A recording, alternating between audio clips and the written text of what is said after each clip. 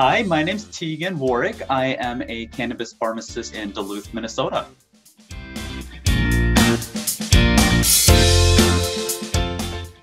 Yes, it is a requirement here in Minnesota and many other states that pharmacists are utilized for the dispensing process and educating patients. So we are fully licensed pharmacists, so you can always feel free to ask us questions about your other medications as well.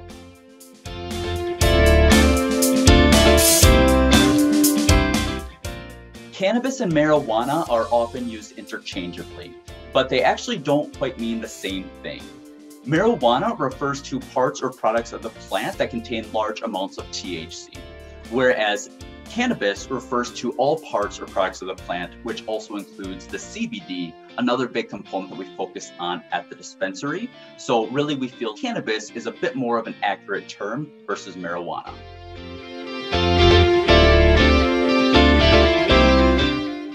Under federal law, cannabis is still listed as a Schedule I drug.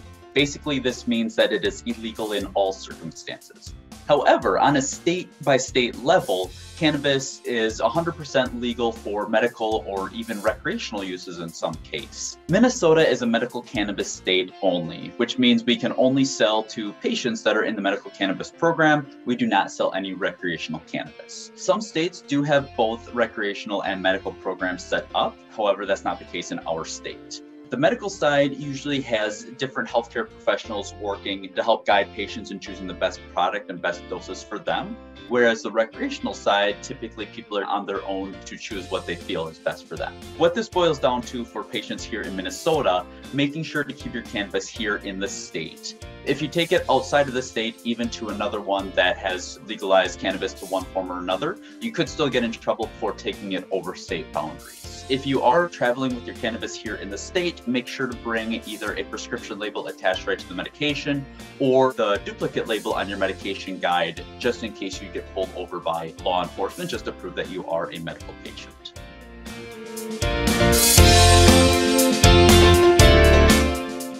Although it is still federally illegal, Minnesota and many other states have set up protections for both the healthcare workers and the patients in the cannabis program, so there won't be any penalties against them. The federal government has also made statements indicating they will not pursue any federal charges against healthcare workers or patients dispensing or using cannabis within the state's guidelines. I don't worry about the Board of Pharmacy coming after my license, and certifying providers don't have to worry about that either. Legal considerations do also impact the cost of medications and how patients are able to pay for it, though. Health insurance companies will not pay for medical cannabis at all due to its federal classification.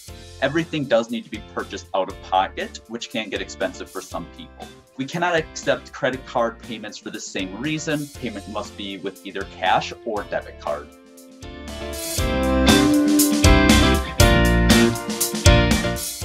A patient looking to get enrolled in the medical cannabis program needs to meet two criteria.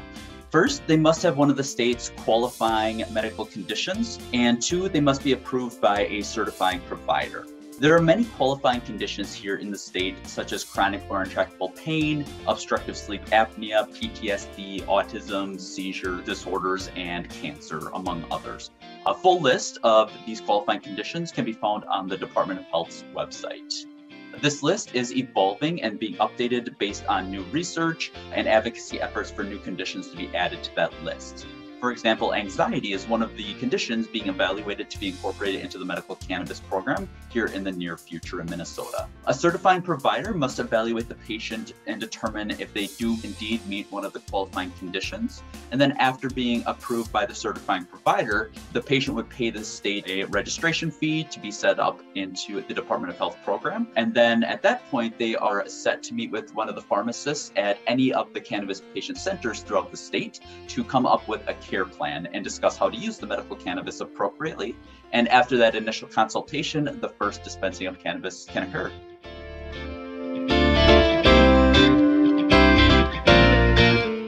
Patients that are enrolled in the medical cannabis program are able to purchase cannabis from any of the cannabis patient centers. There are currently 13 cannabis patient centers split between two companies spread throughout different parts of Minnesota. Each of the two companies carries their own specific line of products approved by the state and requires a consultation with the pharmacist before purchasing any products. Approved patients are allowed to visit both companies.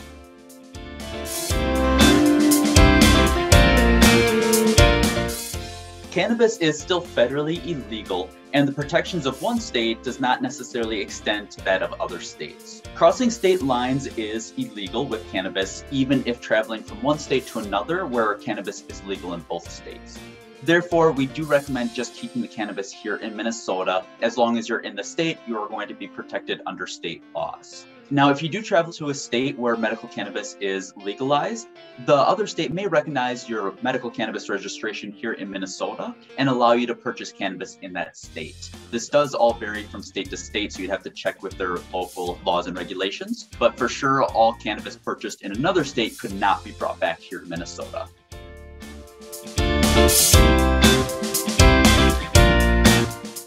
The state does approve all the dosage forms and routes of administrations that we're allowed to offer to patients. None of these medications are FDA approved since cannabis is not federally legal. Currently, we do have vaping, tablets, topicals, some different liquids, and a few special forms, but the state's always approving new options. So if you're not happy with the current selection of what we have to offer, other routes will likely be in place down the road. At this point, we do not sell the actual flower or bud itself. Hopefully this is incorporated into the program sometime soon, as many patients can benefit from the full plant, and certainly this would help with the cost as well.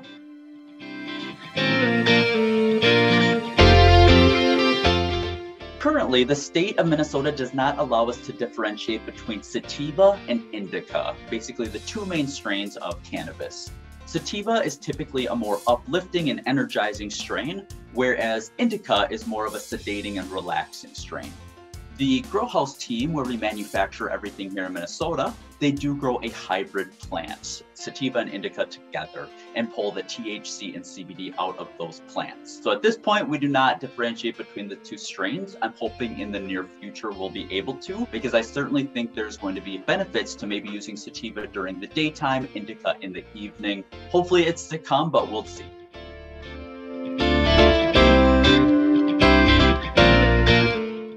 Each of us has an internal endocannabinoid system consisting of different cellular receptors that detect the THC and CBD in the body.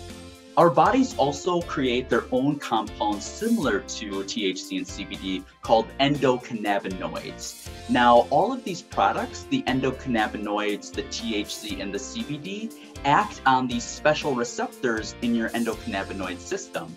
And when these receptors are activated, that leads to the beneficial effects of the cannabis, such as stopping the pain signal from getting sent to our brains.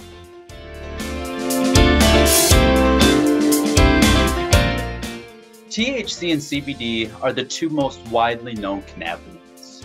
There are two main cannabinoid receptors in the body, cannabinoid receptor 1 and cannabinoid receptor 2. Now, THC acts as an activator of cannabinoid receptor 1, where it exerts much of its effects, such as the head high. THC can help with appetite stimulation, controlling nausea and vomiting, different types of pain, sleep, and controlling night terrors. CBD actually doesn't appear to activate these cannabinoid receptors like THC does.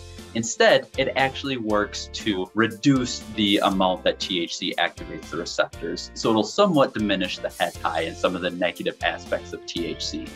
CBD functions in other spots throughout the body like pain and serotonin receptors. Overall, CBD is an anti-inflammatory agent, an anxiolytic, an anticonvulsant, and a painkiller.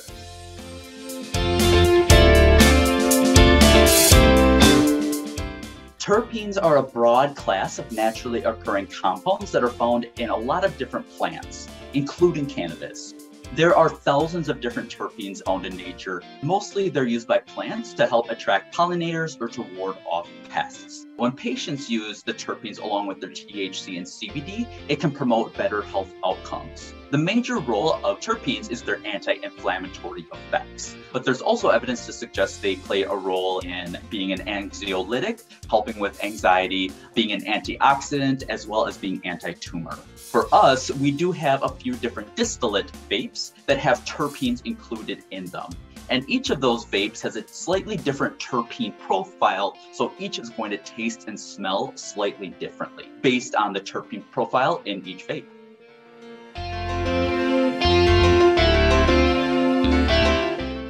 Cannabis isn't without its share of side effects. In terms of CBD, the major side effects are upset stomach, fatigue, diarrhea, sometimes loss of appetite.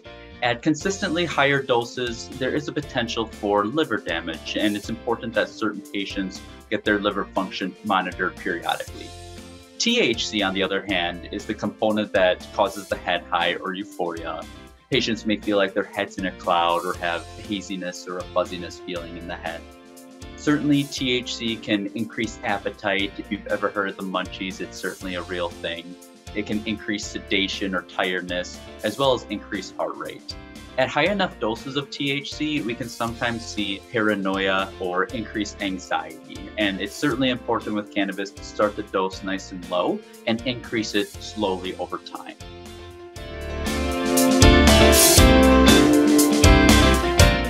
Typically, patients are going to need both THC and CBD together to different amounts, and this is very patient specific. We do work to ensure that patients start on a low dose of the THC and build up the dose slowly over time to lessen the chance of any uncomfortable head high. Some patients are just going to benefit with CBD on its own or with a small amount of THC. So in these cases, patients really aren't going to get that head high, or if they are, to a very, very low extent.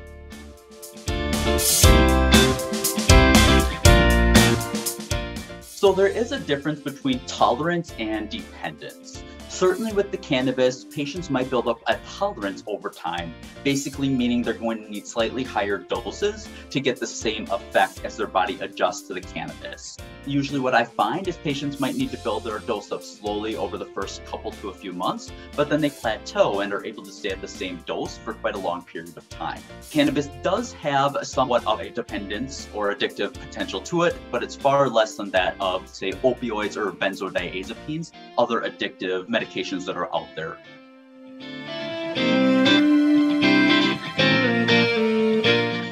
There are some medications that can interact with cannabis in a negative way.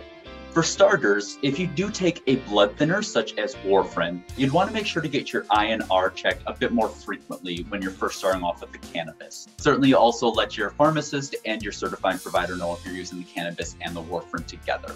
Other medications, some pain medications like oxycodone, some anxiety medications like Ativan or Xanax, sleep medications like Ambien or Trazodone. All of these medications can increase the euphoric effects and the sedative effects of cannabis, and they should be used with caution when used in combination. You certainly can use them together, but sometimes patients have the goals of reducing the opioids or their anxiety medications or their sleep medications and instead replacing it with the cannabis. Your cannabis pharmacist will always discuss any medication concerns that they note on your initial consultation. And certainly be open with your pharmacist if any of your medications change. You can discuss any potential issues with your pharmacist at your Cannabis Patient Center.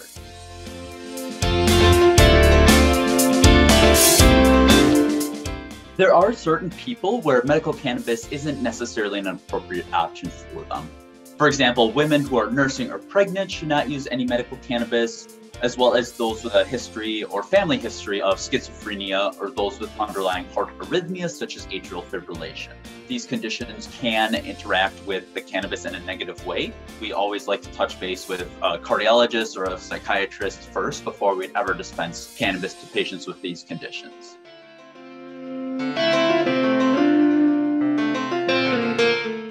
As a cannabis pharmacist, I consider a few factors when making a therapeutic recommendation.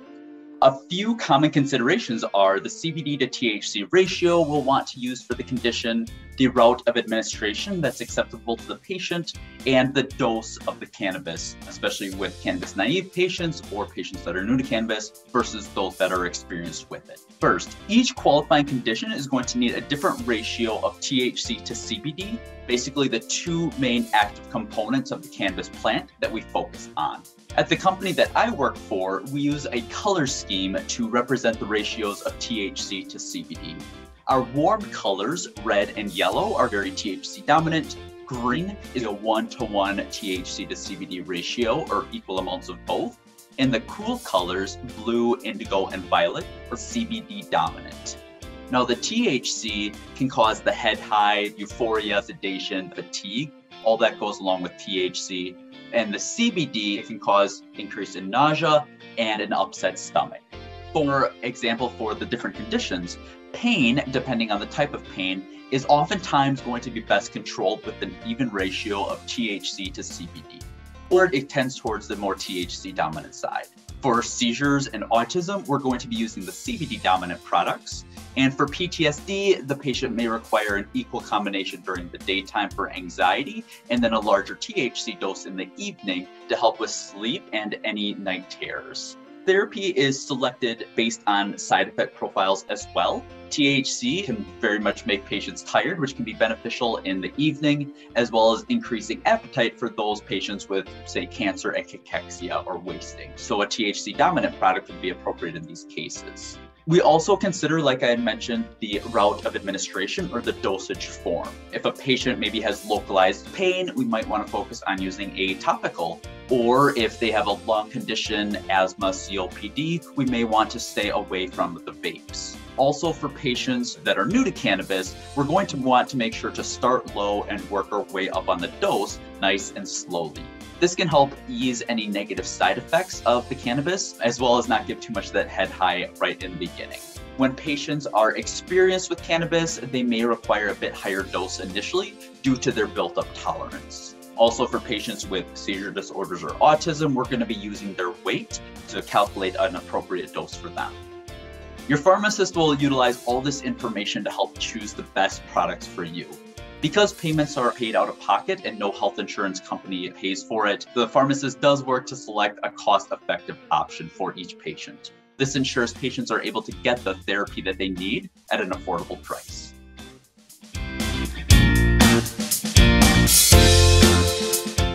Always let your pharmacist or certifying provider know if you have any questions or concerns regarding your medical cannabis, or if you have any medication changes. We are here to partner with you and help you achieve your best health outcomes. If you are indeed a proponent of cannabis and want to help break the stigma, be an advocate with your state and local legislators and your primary care physician. Together, we can raise awareness and break barriers to improve access to medical cannabis so that everyone who might benefit can pursue this treatment option. Also, feel free to leave a comment down below if you have any general questions on medical cannabis. I'm happy to answer.